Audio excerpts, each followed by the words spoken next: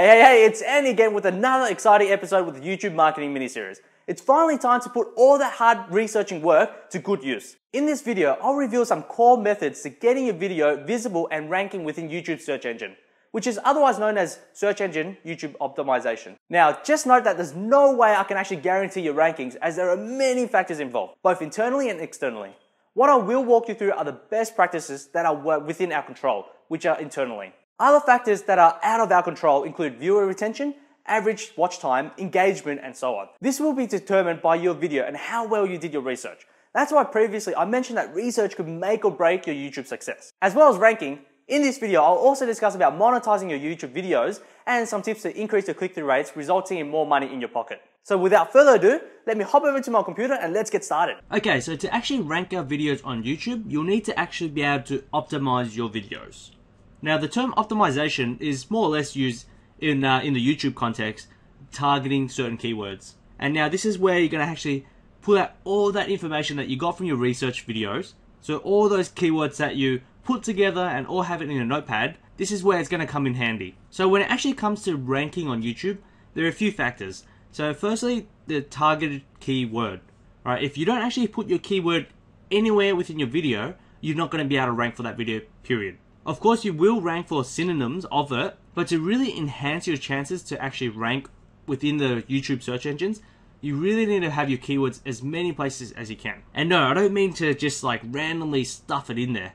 I mean in certain areas. So for example, in your video file name, so before you even upload your video onto YouTube, you want to make sure that you rename your file to your certain keyword. Since there's no way for YouTube to actually understand what your video is really about, or be able to actually read the context within your video, so you want to make it as easy as possible for YouTube to understand what your video is about. And so changing your file name definitely helps. Alright, every time I shoot a video with Camtasia and I don't rename it, it saves as Capture One. Alright, that's going to tell YouTube nothing. Alright, you want to kind of point them in the right direction and explain, what your video is about. So it's really important to actually rename that file, okay? So just click on that file, right click it, click on rename, and then what you want to do is enter your keyword. The next place you actually want to have your keywords is within the title. Now the title is going to be one of the most important areas for YouTube optimization. So you want to make sure you have your keyword within your title, along with any long tail keywords there possible. And so what I mean by long tail keywords is just longer search terms. So you know how I gave you all those prefixes and suffixes, like the best, compare, top, review.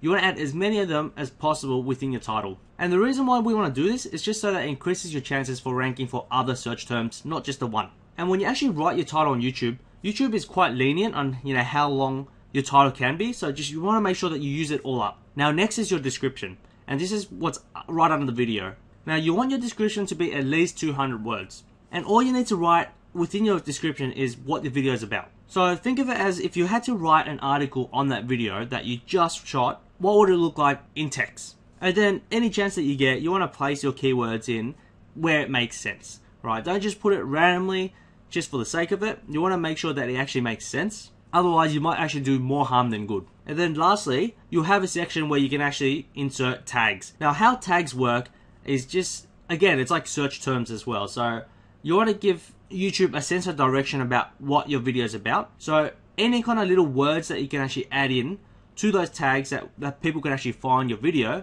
that would help. And here's where you want to put as many synonyms as you can. But there's also a really great trick that you can actually use to find out the videos that are already ranking, what kind of tags are they using, so that you can actually piggyback off them. Now this is not the complete ranking factor that YouTube takes into account. This is just everything that it's within our control. Everything else is going to depend on the users, so how they actually interact with your video, and then as well as engagement. So whether they leave comments, shares, subscribes, and likes. Now if you're trying to rank for a certain keyword, and if a user actually types in that search term and finds your video and they land on your video, if for whatever reason they leave your video within the next 10 seconds, that's going to definitely damage your rankings. So you want to make sure that your keywords are specific to your video and not make it something completely absurd just so that you can actually get those views, because it actually will damage you. Now a really great trick to increase your views once you start ranking on YouTube is to make your thumbnails really stand out. And this is really important. Not only is it going to help you with your click-through rates, which is the amount of people actually seeing your video and then click on it, it's going to also increase views as well. So make sure that you actually do create your own thumbnails and not let YouTube pick your thumbnails. Because let's face it, a robot can't really pick out really good thumbnails for you. Because if you don't actually manually change your thumbnails, what happens is YouTube's just going to find 3 different snippets of your video and then they're just going to use one of them as your thumbnail. So the trick to actually make your thumbnail stand out is to make sure your text is nice and big so they can actually read your title. And then you want to use colors that really just stand out. And so what I really like to use is the color red or something really bright. So don't actually underestimate the power of thumbnails. Because again, if people aren't clicking onto your video, no one's ever going to actually see your video. Now when it actually comes to making money off your YouTube videos, I've already kind of mentioned this very briefly in a few other videos. One of the methods is actually becoming a partner of YouTube and allowing them to place ads on your videos so that you can get paid. Now depending on how many views that you actually get, if you don't get really many views, you won't exactly make much off that video. But if you can consistently get 100,000 views every time you upload it, now that's a whole different story. Of course, that's not the only way you can actually make money from YouTube videos. Other methods include launch jacking, and this is pretty much affiliate marketing. Whenever new products are coming on the market, they usually go through a phase where they want to launch it to the marketplace. Right? They want to generate as much buzz as they can, get as many people who help them promote it, and just push those sales straight off the gate. And so how we're actually going to benefit from this is that people are going to start using search engines to find out more about that product. And if they actually land on your video, this is where you actually have the potential to make money off that product. Of course, it doesn't have to actually be during a launch period. You can actually do this for any kind of affiliate product, whether it's a product from ClickBank or CPA offer. But just make sure that if you do put any links within your description, make sure it's the very top line of your YouTube description.